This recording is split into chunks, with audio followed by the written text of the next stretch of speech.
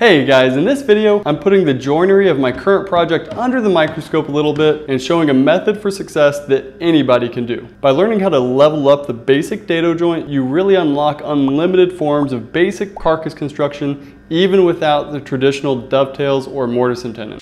I grouped together both side pieces and put a knife nick to mark for the dado. I'm using a stop dado, so I'll mark that with a pencil and try not to go past that point with the knife. With one wall of the dado knifed, I'll transfer knife nick around to the front edge of the board. I set the board in place and for now just use a pencil line for the other side of the dado. I set the marking gauge to 1/8 of an inch and use that to mark the floor of the dado. And a setting of 3/8 of an inch to mark a setback from the front edge. The dado is formed by chiseling into the knife line and deepening that by chopping down. Alternate between those two procedures until you reach final depth. The board is set against the new dado wall and a knife nick is used to mark for the opposing wall. Knife the second wall on the inside of the dado. Knifing on the other side of the square would give a slightly enlarged dado. Use the same series of chiseling and chopping to bring this to the depth mark. Most of the waste can then be removed with a chisel, starting bevel up, and then switching to bevel down.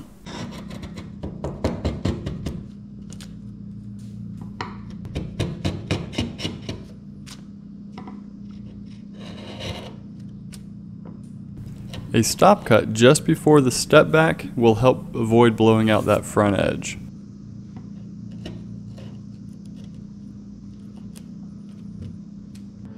And finally, a router plane is set to the final depth mark and skims this down to final depth.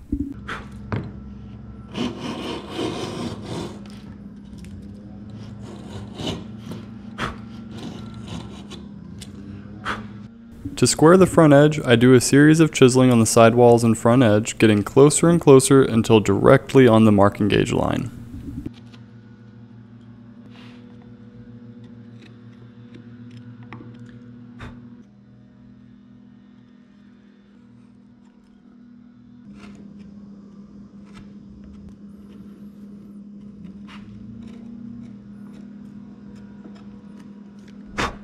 Test fit into the dado, but don't mark it yet. I ended up cutting off my letter A. I gauge 1 inch from both edges on the inside. And after penciling the walls from the front edge knife nicks, I do the same gauge lines on the front. Next, I'll go 1.5 inches further for a setting of 2.5 inches on the gauge, and again mark from both edges on the back and both edges on the front. With these distances defined, I set the knife into the knife nicks from earlier and mark with the knife in between each set of lines. And again, I flip the board around here so that my knife is marking on the inside section of the dado.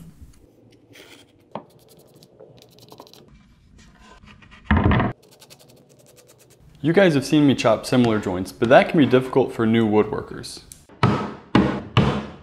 The method I'm about to show is what I did before I felt comfortable chopping accurate mortises. It takes longer than chopping a mortise, but the trade-off is that it gives predictable, clean, accurate results every single time. I start by simply extending the dado from the inside approximately halfway through. As this gets a little bit deeper, I find it easier to chisel bevel down than to pare away bevel up.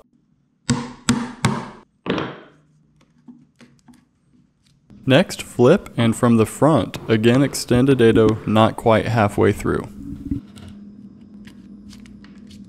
And now at this point we will work down the long grain section with a series of chisel cuts, still trying to stay just a little bit away from the gauge line.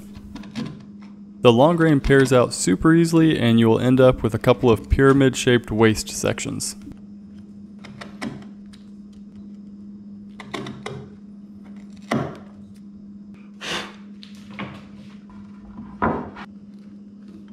Keep working the long grain from both sides until the chisel goes through. Then just finish removing the waste by chopping on the cross grain section. The final step on these is just to pare down on the long grain section right up to the gauge lines. Go halfway down from the front and then finish by going halfway down from the back.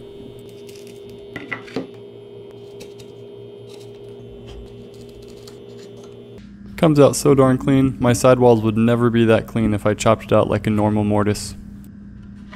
Now I need to mark out for the tenons, so I lock that in the vise and seat it into the dado.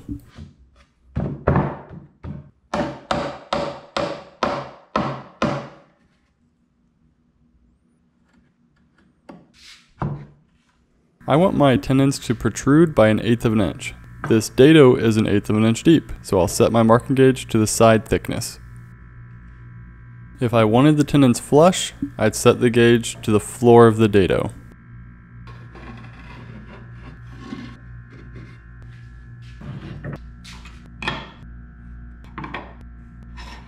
This is the tenon, this is the waist. I want to saw on the waist side of the line.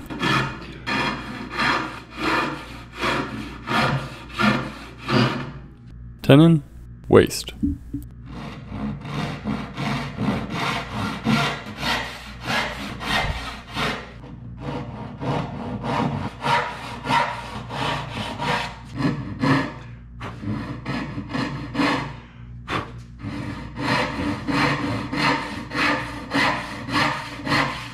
After sawing down the lines, I'll use a coping saw to remove the center waist.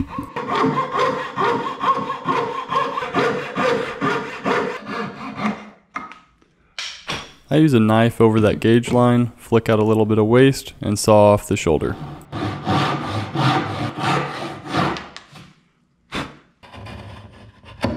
First, I chop away from the line, then reinforce my gauge line with a knife, and then chop halfway down directly on the line. Flip it around and repeat the same to complete the cut. I choke up on my chisel so that the chisel doesn't go down into the bench.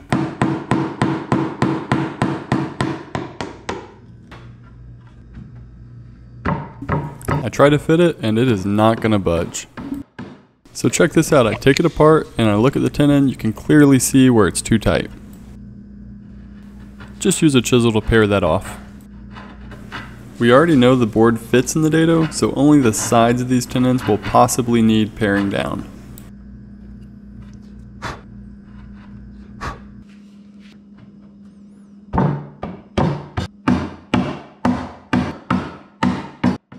Gonna assemble the joint and then mark the perimeter of the protruding tenon with a sharp pencil. The chamfer can be done several ways. I prefer the control and visibility of using a chisel. Careful not to go past the pencil line because that will cause it to look like a gap.